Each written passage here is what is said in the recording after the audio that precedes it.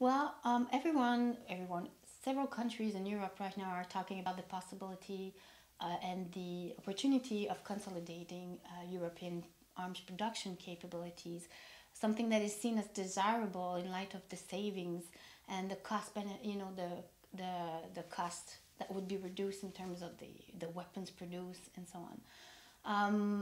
I think even though in the short term that's likely to happen, there are longer term risks in terms of concentration. And I'm saying that in light of the experience in the United States, which in the 1990s have led a very strong process of mergers and acquisition, which have led to concentration in all the sectors of the defense market, of the military arms production activity, namely naval, land, missiles, aerospace, aviation sectors.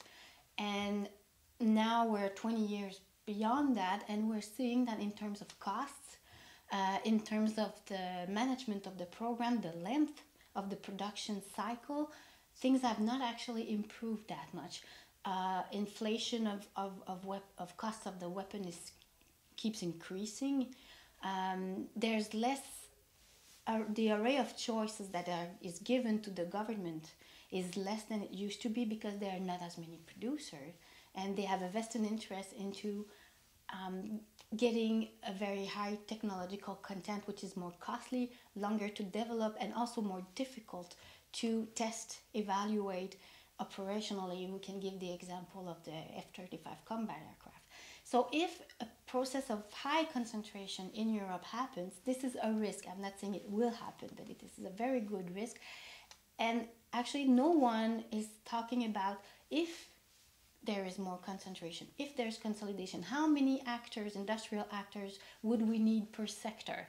One, which would mean a monopoly. Two, a duopoly.